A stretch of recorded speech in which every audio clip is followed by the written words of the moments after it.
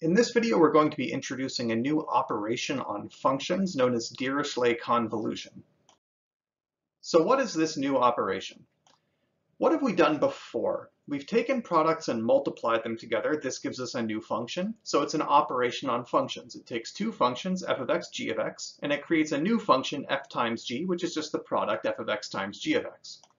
Or we can take sums and differences. We can even compose functions, and these are all operations on functions, given two functions f and g.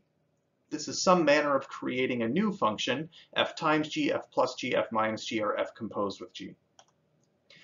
We're now going to introduce a new operation. If f and g are two arithmetic functions, so functions whose domain is the positive integers and whose codomain is either real numbers or integers, then the Dirichlet convolution is a new arithmetic function given by this formula here.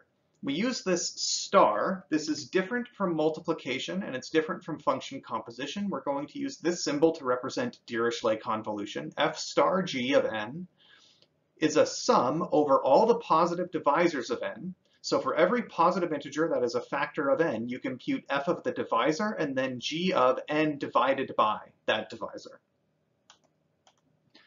So to determine the value of f star g for some number n, first you have to determine all the positive factors of n and their corresponding, what I will call a cofactor, d over n.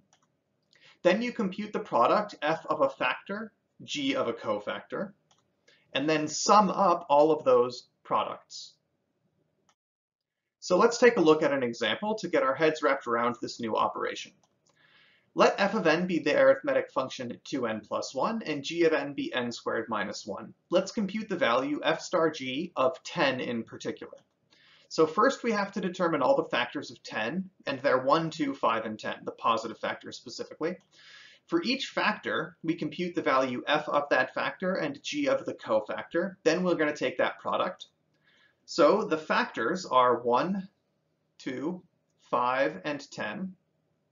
F of n is 2n plus 1. So for those factors, we get 2 times 1 plus 1 is 3, 2 times 2 plus 1 is 5, 2 times 5 plus 1 is 11, and 2 times 10 plus 1 is 21. Now the cofactor is going to be 10 over the divisor. So 10 over 1 is 10, 10 over 2 is 5, 10 over 5 is 2, and 10 over 10 is 1. I would simply point out that you're just taking pairs of numbers that multiply to 10. 1 and 10, 2 and 5, 5 and 2, 10 and 1. For each of these cofactors, we compute g of that. Okay, so g of the cofactor will be that number squared minus 1. So 10 squared minus 1 is 99. 5 squared minus 1 is 24. 2 squared minus 1 is 3. And 1 squared minus 1 is 0. Next, what we're going to do is we're going to take the product elements of this column with elements of that one. So f of d times g of 10 over d. 3 times 99 is 297. 5 times 24 is 120, 11 times 3 is 33, and 21 times 0 is 0. So there we have it. We've computed all the values, f of d, g of 10 over d, where d ranges over all the positive factors of 10. And next, all we have to do is add all of them up for a result of 450. So we've computed that f star g of 10 is 450. What you shouldn't necessarily expect, by the way, is a nice simple formula that you will then plug numbers into later. For each number, you may have to compute this using this lengthy technique. Let's take a look at another example. F of n is 1 for every n. Compute the value f star tau of 20. Where tau is the number of positive divisors function. So we determine all the positive factors of 20, and there they are, 1, 2, 4, 5, 10, 20. For each factor, we compute the value of several different things, f of the factor, tau of the cofactor, and then the product, f of d times tau of 20 over d. So let's go ahead and fill in this table here. Our factors are 1, 2, 4, 5, 10, and 20, with cofactors 20, 10, 5, 4, 2, and 1. F of n is just 1 regardless of what we plug in. Tau, however, is the number of positive factors. So the number of positive factors of 20 is 6. We just computed them. The positive factors of 10 are 1, 2, 5, and 10. There were 4 of them. The positive factors of 5 are 1 and 5, and there are 2 of them. The factors of 4 are 1, 2, and 4. That's 3 of them. The positive factors of 2 are 1 and 2, so there were 2 in total, and the positive factors of 1 are just 1, so there was only a single positive factor. Next, we take the product, f of d times tau of 20 over d. Of course, f of d is always 1, so this is just exactly the same as the previous column. Well, with that in hand, we just have to sum them up. 6 plus 4 plus 2 plus 3 plus 2 plus 1 is 18. So, lo and behold, f star tau of 20 is 18. Now we're going to take a look at a bit more challenging of an example.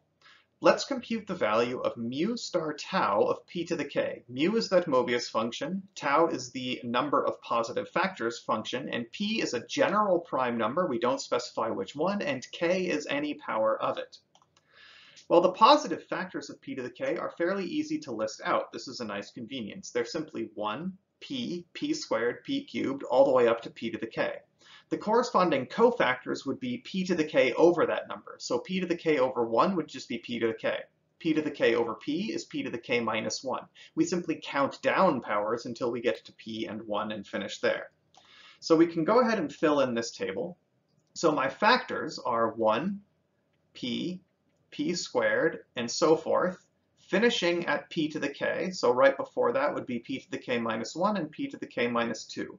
I want to point out not all of these rows might exist. For example, if k is only equal to 1, then the only rows that exist are these two right here. So tau of p to the k is the number of positive factors. There's a single positive factor of 1. There are 2 positive factors of a prime. For a prime squared, it's 1p, and p squared, it's 3. Remember, tau of a prime power is simply the power plus 1. The corresponding cofactors count down the powers of p.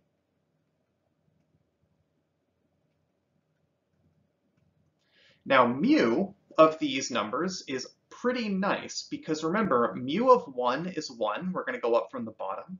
Mu of a prime is negative 1, but mu of any higher power of a prime are all going to be zeros because all of these high powers of prime numbers have a square that can be factored out, p squared in particular. Now when I take the product, a lot of them turn out to be 0 because of the mu function. And here I get negative k, and here I simply get k plus 1. And now all I have to do is add up the last column, and that's pretty straightforward. No matter what, mu star tau of p to the k is equal to 1.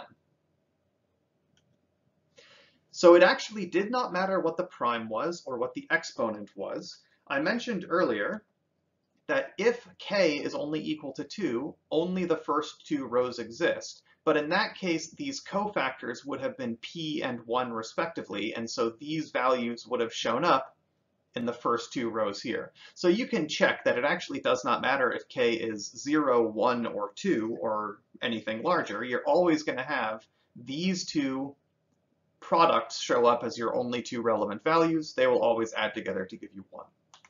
So mu star tau of any prime power is always 1, so even though mu and tau individually might behave kind of unpredictably, their Dirichlet convolution is a very, very simple function. Now let's take a look at one more example. Suppose f of n is a multiplicative function, and all I know about it is that for any prime and any positive power of that prime, f of p to the k is p minus k. Let g of n be the number of prime digits in n. So if you write the number n in base 10 and look at the digits, ask how many of those digits are prime numbers. Remember that 1 is not a prime number. Compute the value f star g of 30. So f and g are both unusual functions, possibly unlike you've ever worked with before, but still we'll hack through it. The first thing to do, as always, is find the positive factors of the number that we're trying to plug in. The positive factors of 30 are 1 with cofactor 30. I happen to have already made this table have exactly the number of rows necessary. I can also do 2 times 15 or 15 times 2, 3 times 10 or 10 times 3, 5 times 6 or 6 times 5. Okay, now I'm going to compute f. So f is a multiplicative function that is not constantly 0. So f of 1 has to be 1. F of 2 to the first, well, that's a prime power. So how do I compute the value of f? I take the prime and I subtract the power. So the prime is 2, the power is 1. 2 minus 1 is equal to 1.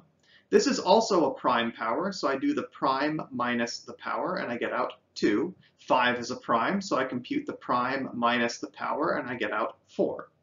Now 6 is not a prime number, so how am I going to apply f? Well, f was given to be multiplicative, so 6 can be factored as the relatively prime product 2 and 3. So since f was given to us to be multiplicative, f of 6 must be the same thing as f of 2 times f of 3. F of 2 was equal to 1 and f of 3 was equal to 2, so therefore f of 6 is equal to 2. Similarly, 10 can be written as the relatively prime product 2 times 5. So since f is multiplicative, f of 10 must be f of 2 times f of 5. 1 times 4, that's 4.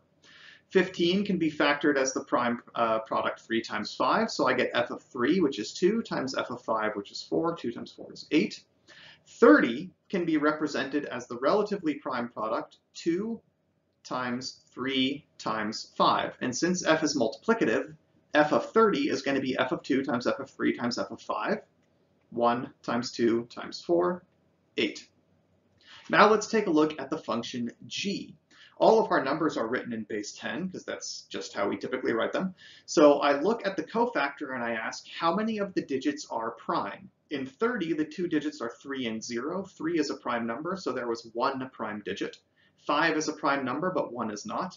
This has no prime digits. This has no prime digits. This has 1, this has 1, this has 1, and this has none.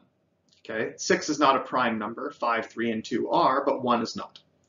Now I can take the product, f of d, which is given in this column over here, times g of 30 over d, which is given in this column. A few of them pop right out because multiplying by 0, that's easy. Otherwise, I'm just going to fill it in with what was given as the value of f. And then finally, I simply need to sum these up. 1 plus 1, 0, 0, 2, 4, 8, and 0 add up to 16. So the Dirichlet convolution f star g, where f is this function, which is multiplicative, and f of a prime power is the prime minus the power, and g of n is the number of prime digits in the base 10 notation way of representing the number n. If f and g are those functions, the Dirichlet convolution f star g of 30 is 16. So that's Dirichlet convolution and working through a few examples. Notice we never really brought up what this has to do with multiplicative or completely multiplicative functions. That will be in the next video.